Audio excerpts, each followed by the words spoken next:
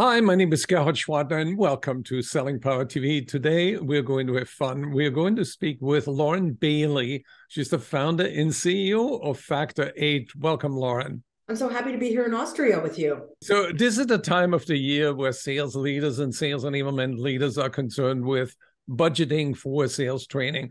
Any advice? CSO Insights reports that companies who invest a minimum of $1,500 per employee in sales are going to see 24% higher profits. Companies who prioritize training have nearly double the profit, according to HR Magazine. I love this one. Companies who train their managers see an average of 63% improvement across teams. And if you invest a lot and have a really great onboarding program, you'll see ramp time cut in half. It's not a waste of money. Some people compare it to the marketing budget. Companies notoriously overspend on marketing and underspend on training. Listen, we used to be able to hire sellers in with the experience we needed. The bare minimum was college degree, 2 years of relevant experience, been in the industry and played a competitive sport. But it doesn't exist anymore. The average lifespan of an entry-level sales rep has gone relatively and steadily down, right? The last stat I got was about 15 months. So when we look at how much money we spend to bring them in versus spending the money to keep them, right? People will keep coming to work if they're successful and we're training them.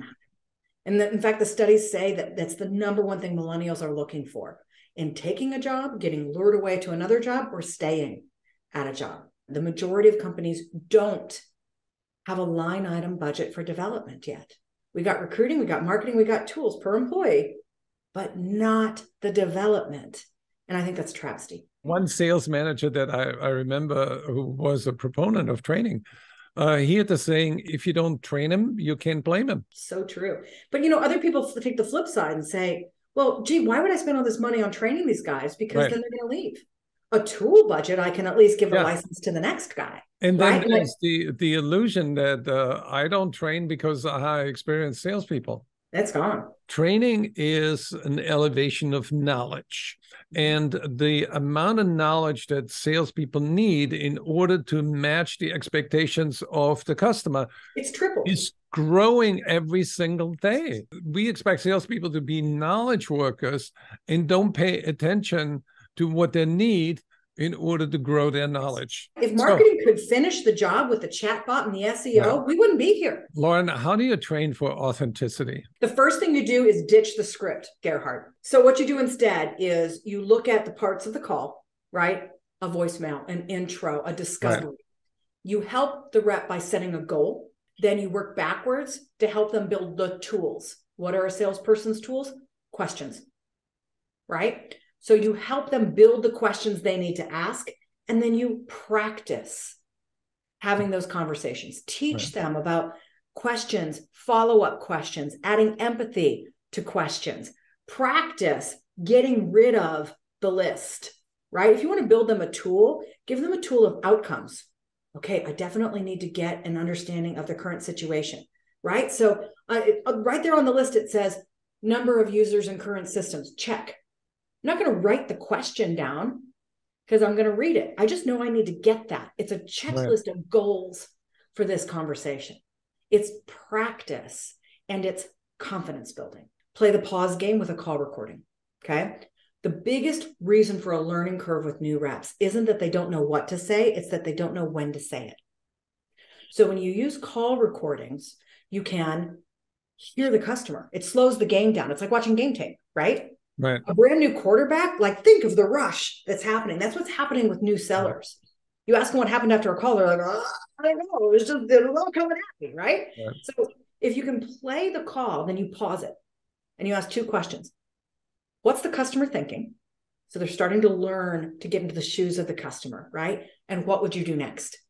Oh, okay, I'm going to pull the file on my value pitch. I'm going to pull the file on my question. So it's helping them make better decisions in the moment. And that builds real conversations. And that's authenticity. Let's get out of this gray robot script reading, boring, pitchy sales motion that we're in. What is our key takeaway idea that we want sales managers to remember? Well, since we're talking about budgeting here, go ask what it is and demand for more. The companies who aren't cutting are stealing your best hires, and your best hires don't want to stay without development. So go talk to your leadership about making sure you have what you need to retain your stars, to re-recruit, if you've lost some, the future stars, right? And to keep developing them to be a competitive differentiator, because losing that development budget is you getting an arm tied behind your back.